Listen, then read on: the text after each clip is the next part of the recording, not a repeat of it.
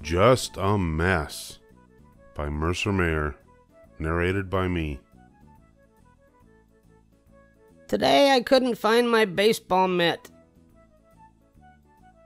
I looked in my treehouse.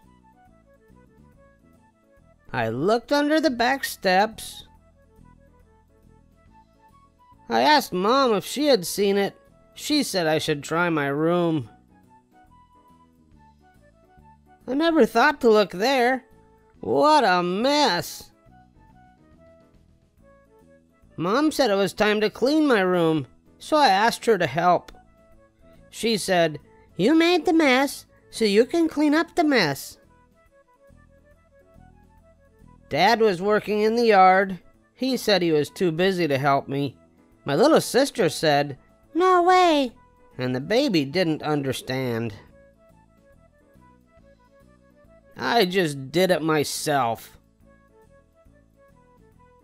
First, I put a few things in the closet. I put my clothes in the drawers.